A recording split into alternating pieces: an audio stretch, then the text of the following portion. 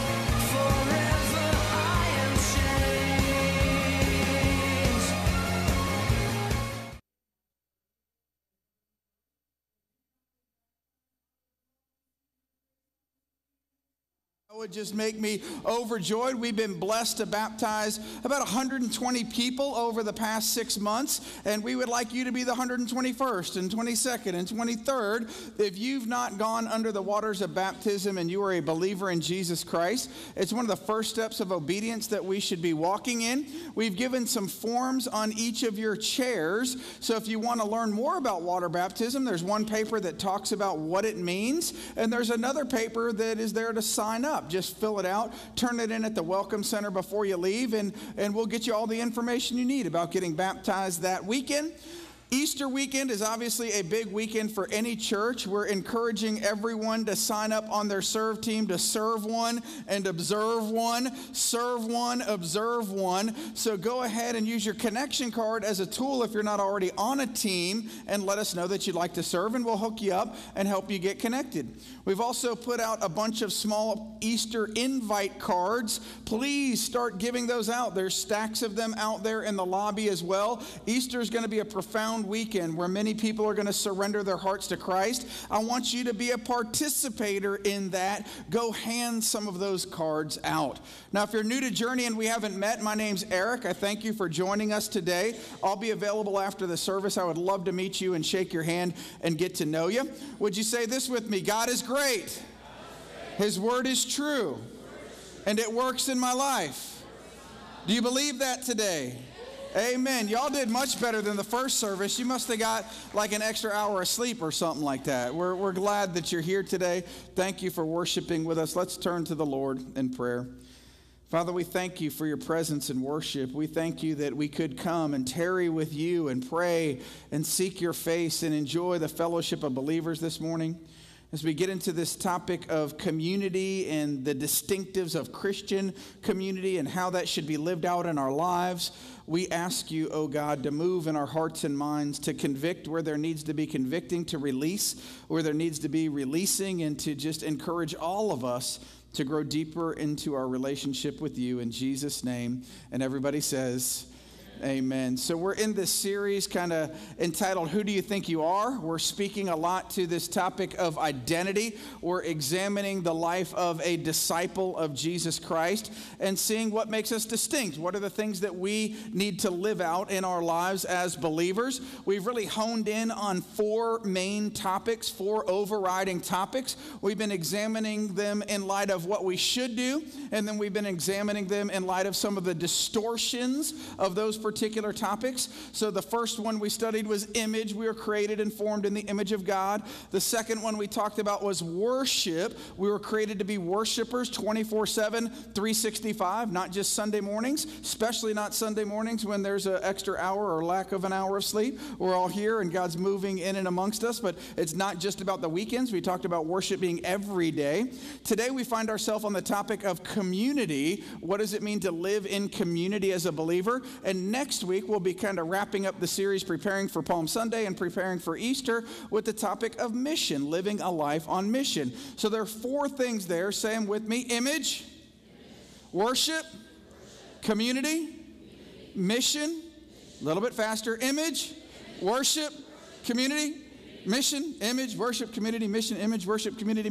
You can't go that fast? Come on. Image, worship. So those are the 4 things. I want you to have them deep inside of your heart and in your DNA. We need to understand them thoroughly as part of our growing up, as part of our going deeper as believers in Jesus Christ. So today we're going to open up with a set of scripture found in Acts chapter 2. If you have your Bibles with you, feel free to turn there now. If you don't, we will be projecting them on the screens. I encourage you to bring your Bible so you can make sure I'm not lying to you when I put these things on the screens. Because some people read them and they're like, did he write that just for me? No, the Bible actually says that. You could grab a copy of it in print. Or if you have a smartphone, go ahead and download the YouVersion Bible app. Go to youversion.com/live. Download the Bible app and you can follow along with our notes with us during the course of the services, so feel free to do that as well. Let's go ahead and read. We'll dive right into this concept of Christian community. Acts 2:42 says, and they devoted themselves to the apostles' teaching and the fellowship, to the breaking of bread and prayers, and awe came upon every soul, and many signs and wonders were being done through the apostles. And all who believed were together and had all things in common, and they were selling their possessions and belongings and distributing the proceeds to all as any had need, and day by day attending the temple together and breaking bread in their homes, they all received their food with glad and generous hearts, praising God and having favor with all the people, and the Lord added to their number daily those who were being saved.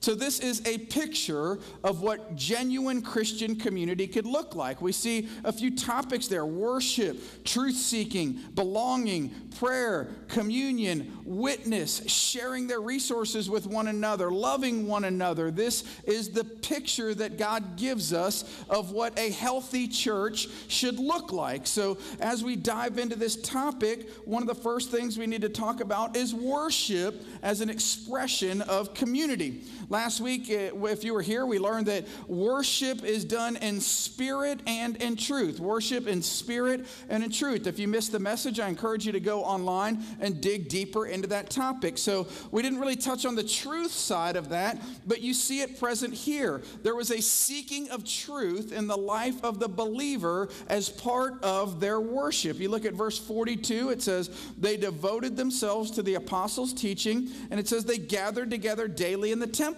So the word being used here is devoted. It didn't say they casually went to the temple on weekends, right?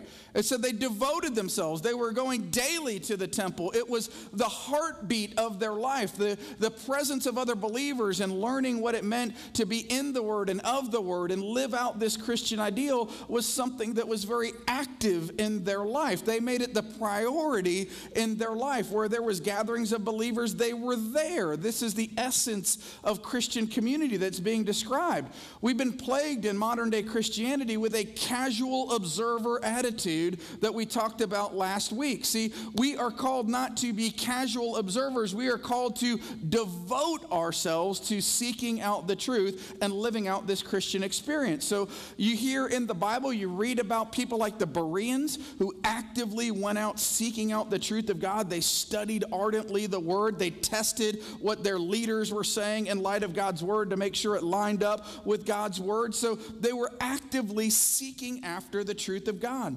They weren't being conformed by society in that day. They weren't allowing society to set the dictates of how they should live or how they shouldn't live. They were actively transforming society, transforming the community around them by their very presence.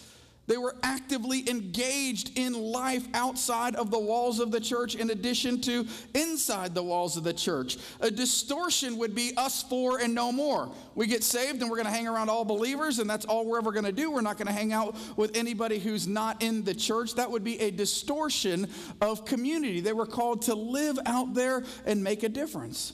So in a practical sense, we've been trying to challenge ourselves really to go deeper as we started this year, have we not?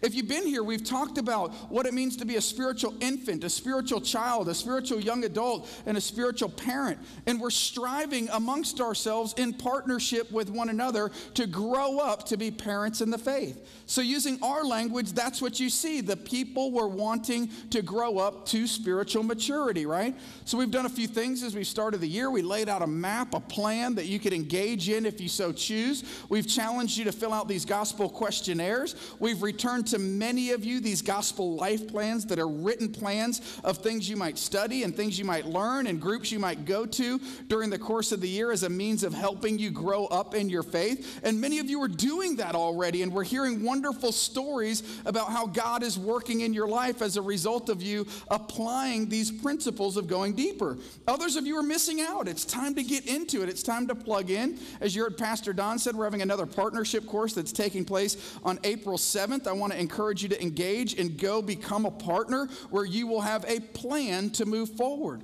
The ultimate hope is that one day we have a ton of what we're calling gospel coaches raised up for those one-on-one mentoring opportunities. We're not there yet, but on Wednesday nights we have a community that's gathering together to learn about being gospel coaches so they could learn in their own lives to deal with their stuff so that in turn they could help other people grow up in their walks of faith. So we're putting these kinds of plans into place for those of you who want to grow. Man, you can plug right in, you can grow, you could lead, you could make a difference. But you can't sit back there and be a casual observer all the time, right? That's not what Christianity's about. There comes that day where you got to jump into the game, and that's what we see present there.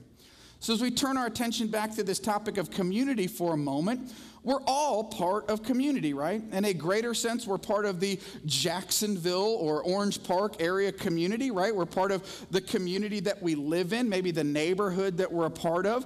And then there's a lot of different subcultures that make up a portion of our identity. Some of them healthy, some of them maybe not so healthy, some of them healthy but not biblical, others of them strictly biblical. Let's examine some of the nuances of what I mean there. So say there was a show, if you're about my age, I'm 42. There was a show very popular as I was in my 20s. It was called Cheers. Does anybody remember the TV show Cheers? Okay, any of you oldies like me, what was the tagline? Come on. What's wrong with the rest of y'all? You didn't see that show? Come on, that was a famous show. What did it say? What was the song? Or not the song, but the tagline? You guys are weak, man. I mean, come on. It was the place where everybody knows your name. So these things that we've been talking about, worship, community, mission, we've said that God wired them in our very DNA. These are things that are inside of us, whether you're a believer or not.